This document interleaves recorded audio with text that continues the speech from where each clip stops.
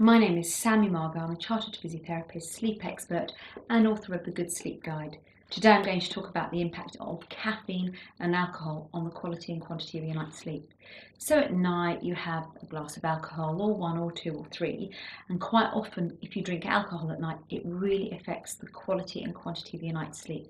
It actually affects you getting into the deeper stages of sleep, and that's why the following morning you feel a little bit groggy. So you wake up the next morning, you turn to the caffeine and you start drinking caffeine to rev you up, and before you know it you're so wired and you're really revved up.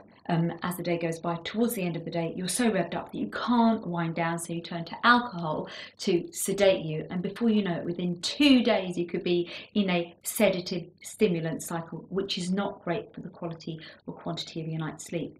Now, as a sleep expert, I'm a big fan of using sleep trackers or even the REM-Fit Sleep System to evaluate the quality and quantity of your sleep.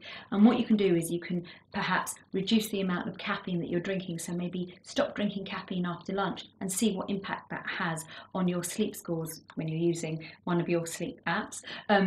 Or alternatively, try reducing the amount of alcohol that you're having at the end of the day and see what impact that has. Are you getting into the deeper stages of sleep? You need to use your apps to do this, and in so doing you may well be able to see if you're one of these people that's caffeine sensitive or alcohol sensitive, or perhaps even a blend of the two. So sweet dreams.